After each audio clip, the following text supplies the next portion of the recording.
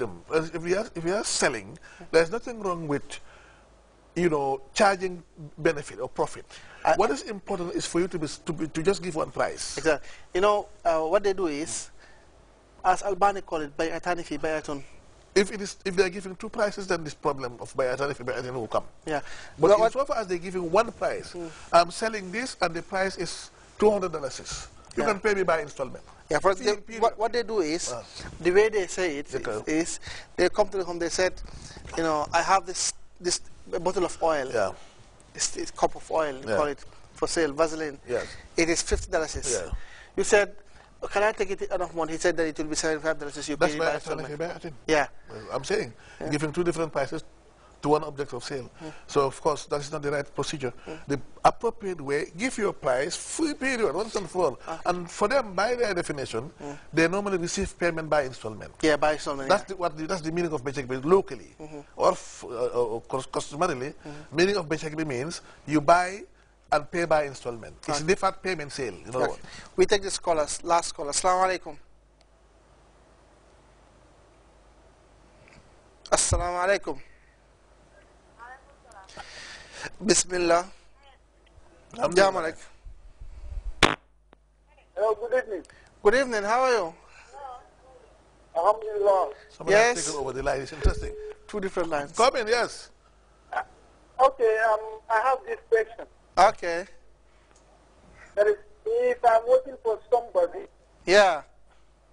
whom I knew this guy is a killer. Okay. He kills to get money from people. Yeah. Yet still, I offer my services to him and he is to me. Yeah. I knew very well that this money is not actually halal money. Exactly, it's not halal. Okay. Okay. If you think logically, I feel banks also pay their people as a result of the service that they offer. And the money that banks use to pay their workers is the interest that they charge on loans. Yeah. And this money is not clean. Yes. So I want to strike the comparison between these two. I'm working for somebody, offer my services, they send me money that is not clean. At the same time, I am working in a bank. The bank is paying me, but the money that the bank is paying me is the money that is paid, the charges they get as a result of the loans that they give out. Yeah. I knew very well that this money is not clean, but I still use it as a result of the service that I offer. Yes. How can Ustaz help me out? Okay, thank you very much. Did you get him out? Yes. What he's saying is, he's making an analogy, a clear sort of, that, for example, a drug dealer, you know he's a drug dealer, and he employs you. You know that you are renting a service for him, but you know that his source of income is haram. Yes. He said that service, you'll have money, but you know that it's a haram money. Yeah. It's just, he said, that's the same way working for the bank is. Yeah. For example, the bank, most of the major way of accumulating money is through interest. Forget about it. The analogy is not scientific. When you make clears, the two cases must be identical in every respect. They must be identical in every respect. The analogy is not scientific in the sense, like, remember what I told you before. The bank do have different charges. Services, they charge for services. Now, it's for you now to find out how much of the earnings of the bank they get from services and how much of it they get on interest. You understand? It's a different thing. The analogy is not scientific. But they accept taking riba. They accept it. And they practice. That's what I'm saying. Yeah. Remember, I think, I'm not sure. What happens in the bank is different from the first example. The bank is doing business. Of course, the bank accepts riba. But the bank also accepts clean money through charges. Yeah. So you cannot compare drug money, working for somebody who you know that he's a drug trafficker, which is all out haram, throughout comprehensively, totally prohibited, with somebody who works in the bank. In the banking system, the part of it which is riba is where you have the confusion. But there's a good part of it which is clean. The services that they are doing, they're charging for, you're paying for the services. So that is why the analogy is not scientific, it's not precisely correct. So again, we're coming back to what we said before, going back to square one. This is a subject of juristic differences or difference of opinion of the ulama of the modern time. Again, if you have job elsewhere, you are where there is no this confusion. Remember this hadith that says in al-halal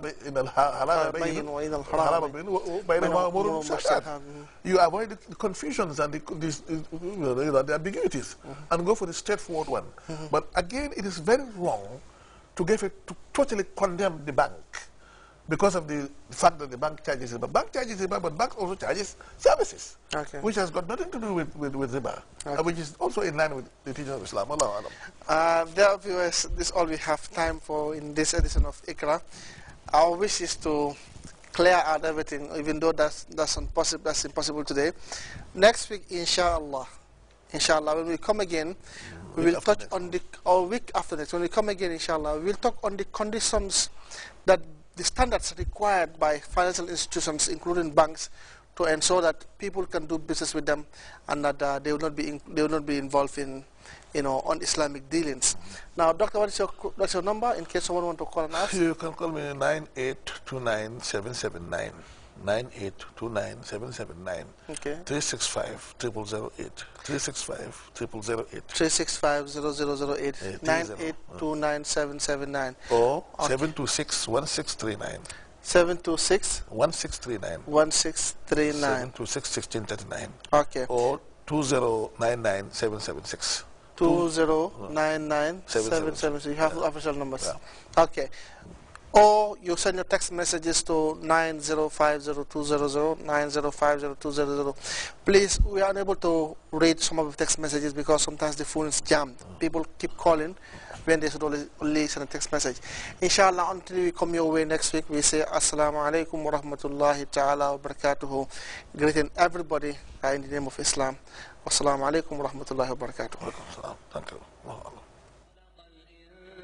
من علق اقرأ وربك الأكرم الذي علم بالقلم علم الإنسان ما لم يعلم كلا إن الإنسان ليطغى أن رآه استغنى إن إلى ربك الرجعى أرأيت الذي ينهى عبدا إذا صلى أرأيت إن كان على الهدى أو أمر بالتقوى أرأيت إن كذب وتولى ألم يعلم بأن الله يرى كلا لئن لم ينته لنسفعا